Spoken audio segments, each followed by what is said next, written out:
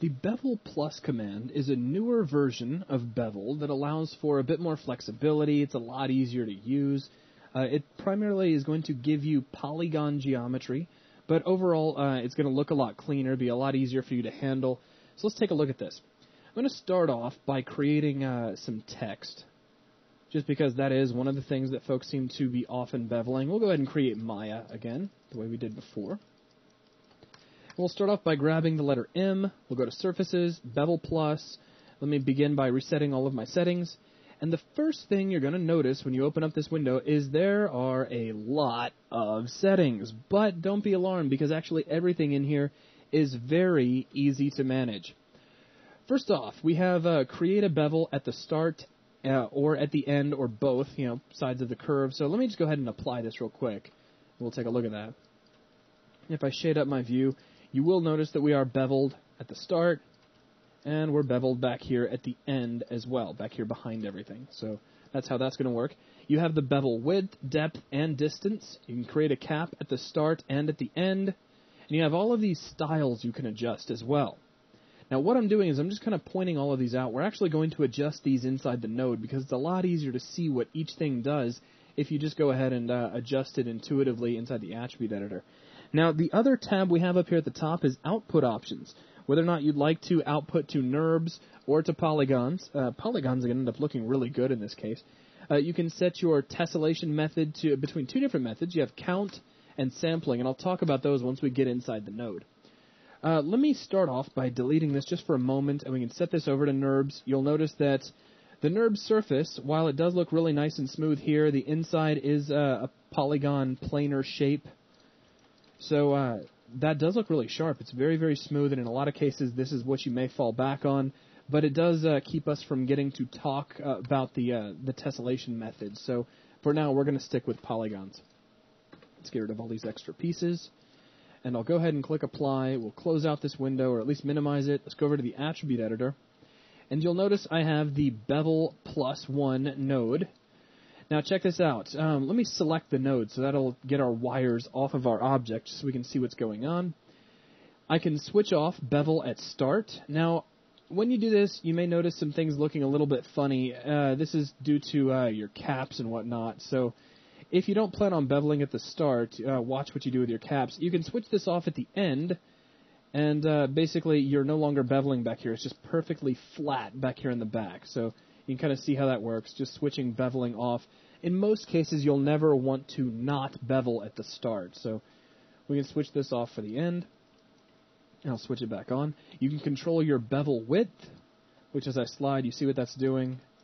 It's widening out our bevel. We can go, really tight and kind of professional, or kind of big and sort of pillowy, like so. We have bevel depth, which will scale the whole thing forward and back, or just control the extrude distance, which won't affect the bevels. It'll just lengthen and shorten the whole thing as one. We can control where our caps are, whether we have a cap at the start, so we can take that out, or we can cap at the end as well. We'll remove that. We have a tolerance that'll control how accurate this is positionally. Of course, this is using the global tolerance. If we had set this to this is using the local tolerance. If we were using global, we would find this under our preferences in the settings pane for positional tolerance. And finally, we have output settings. So our method right now is set to sampling. Now this is kind of interesting how this works. We have two different methods. We have count and we have sampling. Let me actually select the object right now to make this a little easier to see.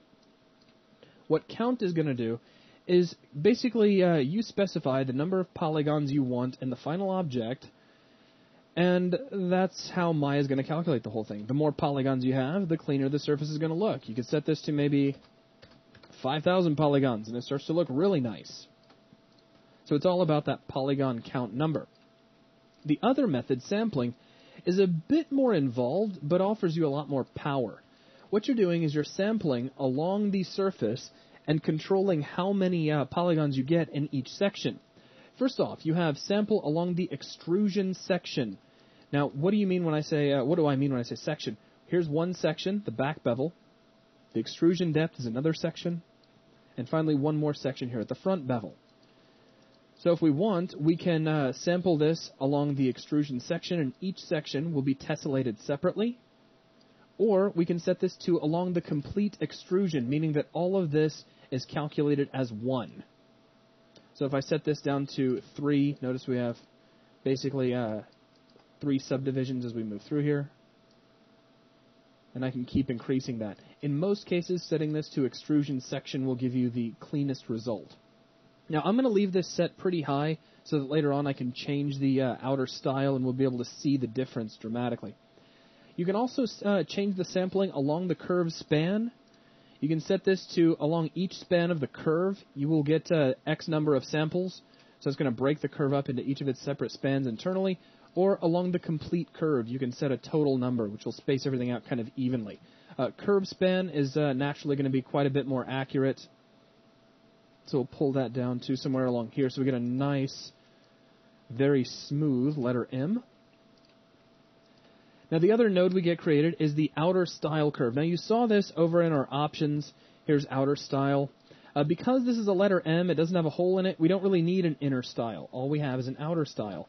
Let me select this node to get rid of our wire frame, and I'll zoom up here in the corner so you can kind of see what's going on.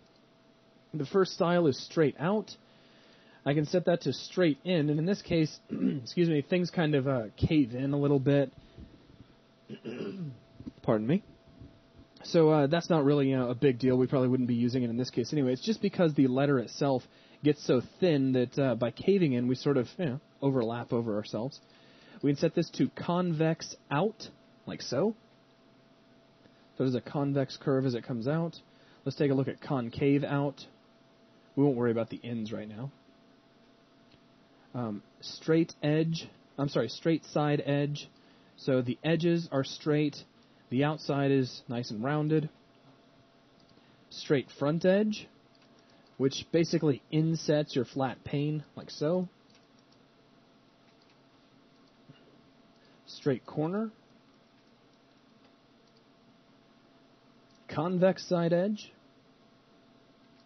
You can see how that kind of makes a convex surface. Convex corner, like so. Concave side edge, which in this case we're kind of crushing in over ourselves, so it's not going to help us too much. Not unless we go back to our bevel and increase our bevel width. Or decrease it in this case, and we can start to see an effect here. If we tweak that. And then we have concave front edge, like so, very cool looking. And convex crease. So you can play with these and get a variety of different effects across your surface. Now, if you plan on doing this with a letter that has a hole in it, you need to select your outer curve and then your inner curve. And then go ahead and run your bevel, like so. Now I'll go into my bevel node. Let's make sure we are set to sampling. We'll go along extrusion sections and curve span. I'm just going to crank this up to a high value. Because now you'll notice that I have an outer style that I can set to anything I want. And I have an inner style, and that's going to control what's going on inside the holes there. So you can set those to 2 entirely different things, and you have a lot of control over what your bevels look like. Aside from that, it's just kind of playing with your settings and finding settings that you like, for when you're creating 3D text, or anything else that you may happen to be beveling. You might not be using this for 3D text at all. You could create any NURBS surface you like, or any NURBS curve you like, and bevel that out. So that's going to wrap things up for this video. Thanks a lot.